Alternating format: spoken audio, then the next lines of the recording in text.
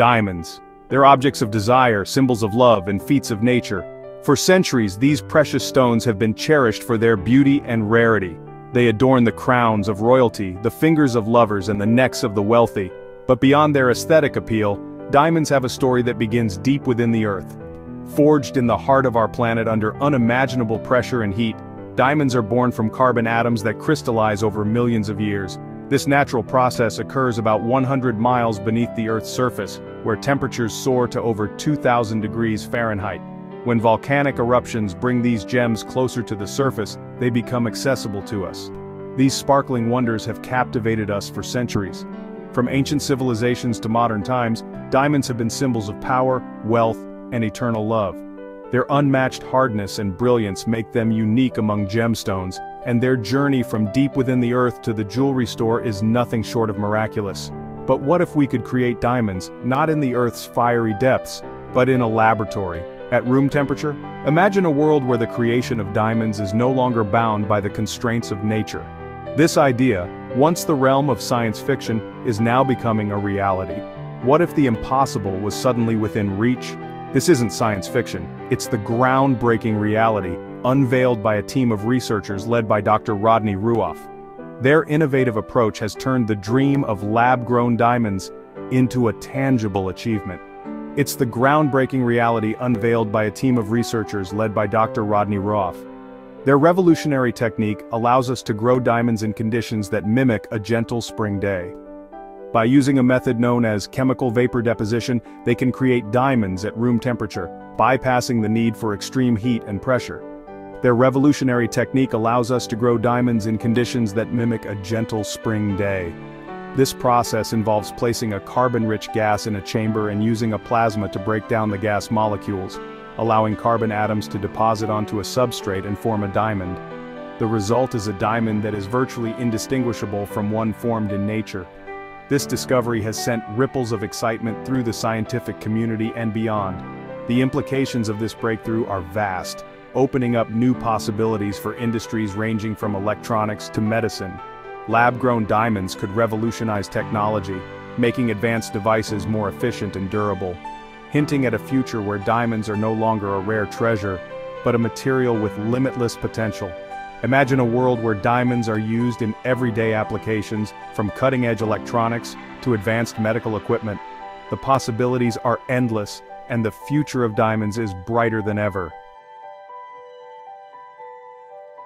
To understand the magnitude of this breakthrough, we must first journey to the fiery heart of our planet, where diamonds are born. This journey takes us deep beneath the Earth's surface, to a place that is both mysterious and awe-inspiring. Deep within the Earth's mantle, hundreds of kilometers beneath our feet, lies a realm of immense pressure and scorching heat. Here, temperatures soar to over 1,000 degrees Celsius, and the pressure is more than 50,000 times that of the Earth's surface.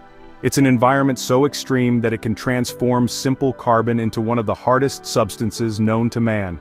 It's a place where carbon atoms, squeezed under the weight of the world, bond together in a unique tetrahedral structure. This process, known as crystallization, occurs over millions of years. The carbon atoms align in a way that creates a lattice, a repeating pattern that is both incredibly strong and remarkably beautiful. This structure, forged over billions of years, gives diamonds their legendary hardness and brilliance. Each diamond is a testament to the incredible forces and time required to create it. The result is a gemstone that is not only stunning to look at but also incredibly durable. These diamonds, formed in the planet's crucible, are then carried to the surface by volcanic eruptions. The violent eruptions act as a natural elevator, transporting the diamonds from the depths of the Earth to the surface. This journey can take millions of years, and the diamonds often travel through volcanic pipes, which are channels of magma that cut through the Earth's crust. They're remnants of a time when Earth was young and restless, a testament to the immense forces at play beneath our feet. During the early days of our planet, volcanic activity was much more common, and it played a crucial role in bringing these precious gems to the surface. The landscape of ancient Earth was shaped by these powerful forces, creating the conditions necessary for diamond formation. For centuries, these diamonds have been prized for their beauty and rarity. They have adorned the crowns of kings and queens, been the centerpiece of countless pieces of jewelry, and have even been used in industrial applications due to their unmatched hardness. The allure of diamonds has captivated humanity for generations, making them one of the most sought-after gemstones in the world. However, their creation in nature is a slow and chaotic process, leaving us at the mercy of geological time. The formation of diamonds is a testament to the patience and power of nature. It reminds us that some of the most beautiful and valuable things in life are worth waiting for, and that the forces of nature are capable of creating wonders beyond our imagination. The quest to create diamonds in the lab has been driven by a desire to harness their remarkable properties. For decades, scientists have attempted to replicate the extreme conditions of the Earth's mantle. Two main methods emerged: high pressure/high temperature, or HPHT, and chemical vapor deposition, or CVD. HPHT mimics the Earth's pressure cooker, squeezing carbon at immense temperatures and pressures. CVD, on the other hand, uses a gas phase process, depositing diamond layers onto a substrate. While these methods have been successful in producing synthetic diamonds, they are energy-intensive, expensive, and limited in their ability to create large, high-quality diamonds. Section 4. A revolutionary approach. Dr. Ruoff and the Gallium breakthrough. Enter Dr. Rodney Ruoff, a materials scientist with a passion for pushing boundaries. Dr. Ruoff and his team at the Center for Multidimensional Carbon Materials, within the Institute for Basic Science located at UNIST, set out to explore an entirely new approach to diamond synthesis. Their focus, a silvery white metal called gallium. Gallium is a peculiar element. It has an unusually low melting point, becoming liquid at just above room temperature. More importantly, gallium has a unique ability to dissolve carbon. Dr. Ruoff theorized that this property could be the key to growing diamonds under more manageable conditions. Section 5. The Science of Room Temperature Diamonds, a New Age of Crystallization. In this chapter, we delve into the revolutionary advancements that have redefined how we perceive and create diamonds. No longer confined to the depths of the Earth or the intense heat of industrial processes, diamonds can now be grown in a laboratory setting, at room temperature. The process begins with a seed of diamond, a tiny crystal that acts as a template for growth. This seed is meticulously prepared and handled with precision, as it forms the foundation upon which the new diamond will grow.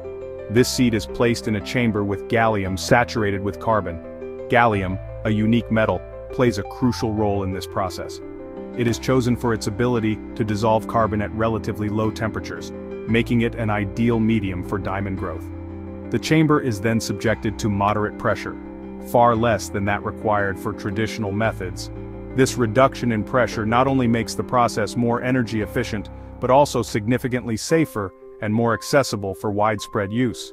The magic happens as the gallium, acting as a catalyst, dissolves the carbon. This dissolution is a critical step, as it allows the carbon atoms to become mobile and ready to form new bonds. This dissolved carbon then migrates to the diamond seed, gradually building up the crystal lattice, atom by atom. The process is slow and meticulous, ensuring that each carbon atom finds its perfect place in the growing structure. The result, a diamond grown not in a fiery inferno, but in a controlled environment, at room temperature. This method not only replicates the natural beauty and hardness of diamonds, but does so with a fraction of the environmental impact. This breakthrough has shattered our preconceived notions about diamond creation. It challenges the traditional belief that diamonds can only form under extreme conditions, opening up new possibilities for innovation and application. It opens up a world where diamonds, once a symbol of rarity, could become as commonplace as silicon, the backbone of our digital age. Imagine a future where diamonds are not just for jewelry, but are integral components in electronics, medical devices, and even quantum computing. This new age of crystallization is just the beginning of a transformative journey, redefining what is possible with one of nature's most coveted materials.